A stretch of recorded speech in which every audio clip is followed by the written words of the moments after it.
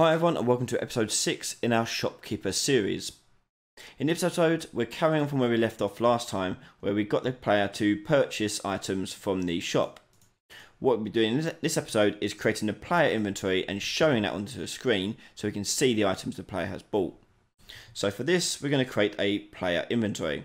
So I'm going to do it pretty much exactly the same as the Shopkeeper one, i.e. with the character model on the right hand side and then the slots on the left.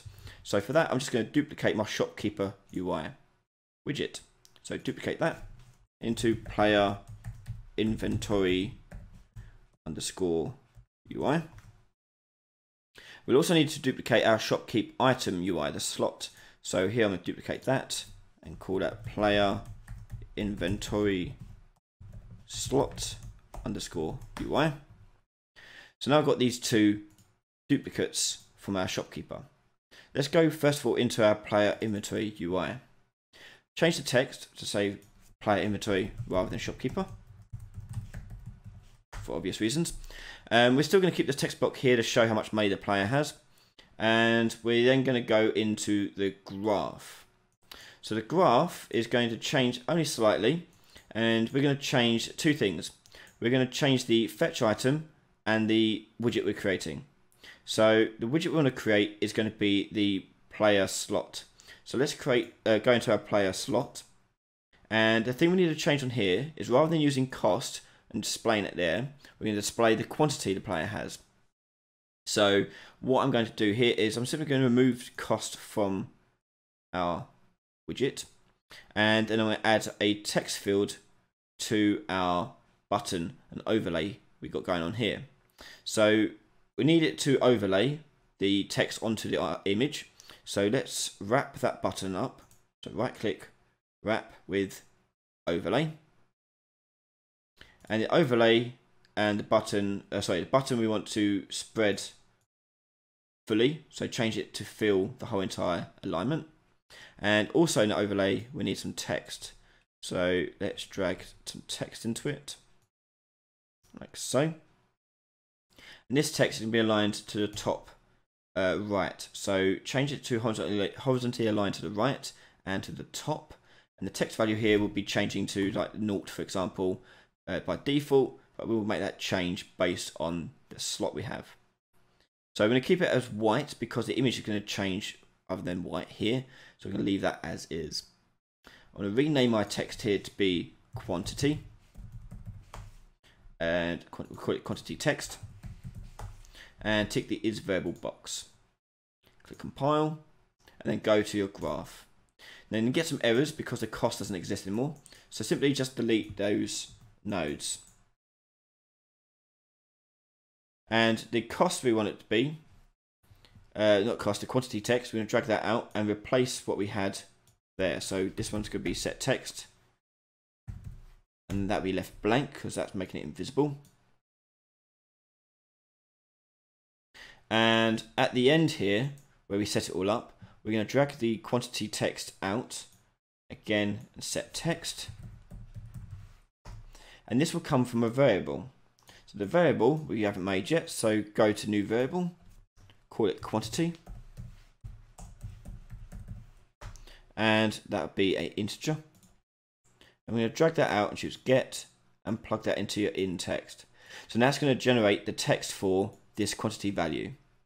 We need that quantity value to be exposed so we can add a value to it as we're making it. So tick the editable tick box and the expose on spawn tick box and click compile. We're done with the slot, so we can close that up. So back on your player inventory UI, where we create the new widgets for the individual slots, we're going to change the class to your player inventory slot UI. And now you see quantity appears as an input. What we want to do here is get the input, the quantity from the fetch item. So double click on fetch item to open it up.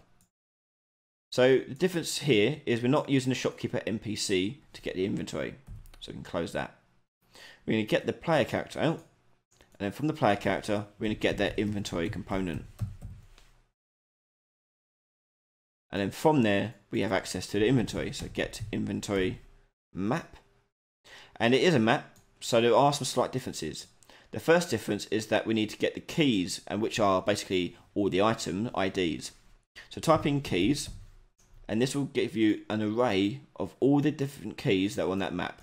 And in our case, in this project, that's a list of all the item IDs that the player currently has. So this array here can go into the isValid index. So the index will look for a valid key. So if the index is say 3, but only have 2 items, this is going to return false and carry on where we left off. This can now go into the branch as normal.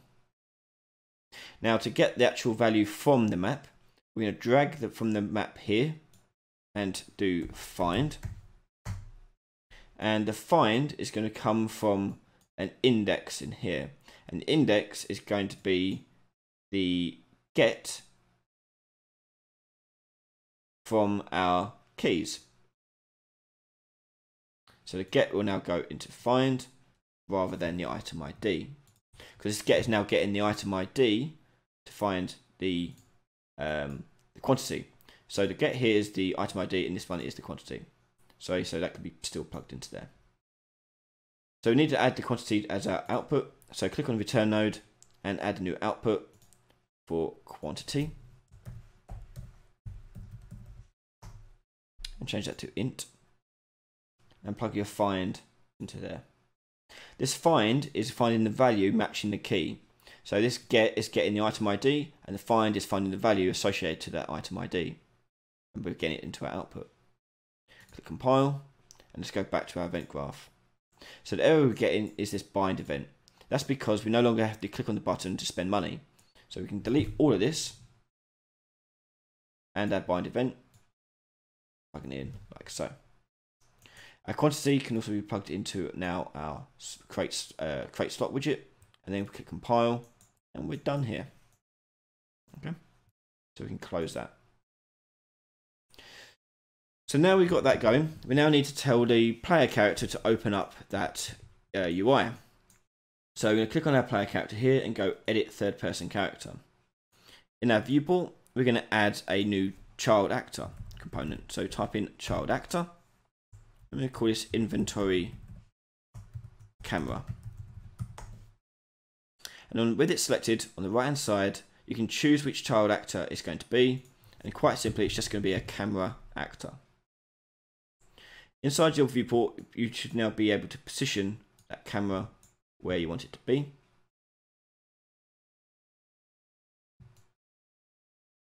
So roughly there will do me just fine. Click compile and go into your event graph. So in the event graph, we need to make a new input to open up our inventory. So go to edit project settings. And in your input settings on the left hand side, we're going to go and add a new action mapping. So click on the plus icon to add a new action mapping. This is going to be called inventory, and we're going to choose the button for the tab key, and we can close that down and go back to our player character. And then now if you search for inventory, you'll see there's now an action event for inventory. So this event will occur when we push the tab key. When we do that, we want to tell it to switch to the inventory camera. To do that, we need to get the player controller and tell it to set the view target with a blend. When it does that, it needs a new view target. So drag your inventory camera child actor out from the component list, and then from there, get child actor. And then from that, you can plug that straight into new view target. I'm going to set a blend time of 0.5 seconds. So it's quite quick. And after that, that's when we'll do all the changing of the settings and showing off the widget. So let's start off with showing the widget. So I'm going to go create widget. And we're going to choose the player inventory UI. And from there, we need to go from the return value here and add to viewport. From that, we need to get the player controller and tell the player controller to set the input mode to UI.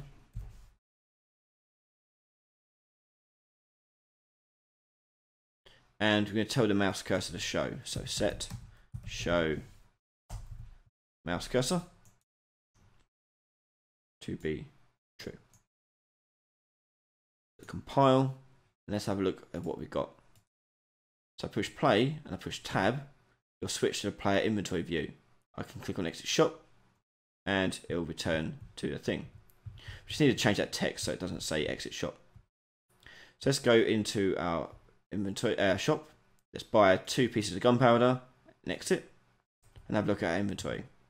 Now notice it now still says 1 as our quantity in the corner here. So obviously that's not correct because I just bought 2 of them. So let's have a look at how we fix that. So this bug exists on our inventory component on the add to inventory node. The reason why it's breaking is because we're telling it to add 1 to the list. And when you add a item to a key to your map, if it already exists, it overwrites it with the new value. In this case, it'll just keep adding 1 to it. So what we need to do is tell it to first of all have a look and see if the item exists. If it does, add that quantity onto the existing quantity and then set it back to add. So let's break that down. So item ID, we're going to go and choose find in our inventory map. And this gives us a boolean whether or not it finds it or not. Put that into branch.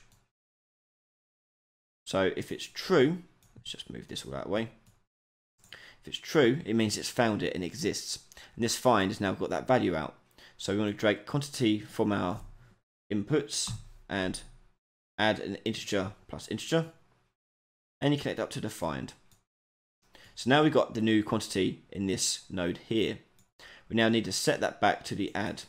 So drag this back up to where we saw the true. And we're going to tell it to add a item ID for this. So the first one is item ID. So get item ID. And the second one is this new plus we got here. So that's it on true. If it's on false, i.e. it's a brand new input, we're going to copy what we got here for the add and paste that in. And we're going to just plug in the quantity as the other input. And that can connect to the same return node if you wish. Click compile, and we're done there. Now let's test it out. Followed by 2 barrels, and exit, and push my inventory button. You now see the number 2 appears in the corner. Let's now buy something else. Let's buy a pumpkin, and another barrel, and another pumpkin. Exit the shop, inventory. You can see now I've got 3 barrels and 2 pumpkins. And I've got 110 gold left.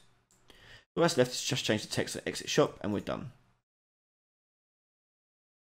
So on exit shop, we're going to go to the player inventory UI and just change the text on there to say exit inventory. And now we are done. Thanks very much for watching. If you have any questions or queries, please leave a comment below. And if you haven't subscribed, please consider subscribing to the channel so you don't miss the next episode or any other videos that we put out. If you want to see that next episode right now, head over to patreon.com/RyanO'Lee. Donating just $1 per month will get you access to the new videos before anyone else sees them on YouTube. That includes loads of videos and loads of extra content in our Discord and behind the scenes footage as well. Thanks very much for watching and I'll see you all next time. Bye bye.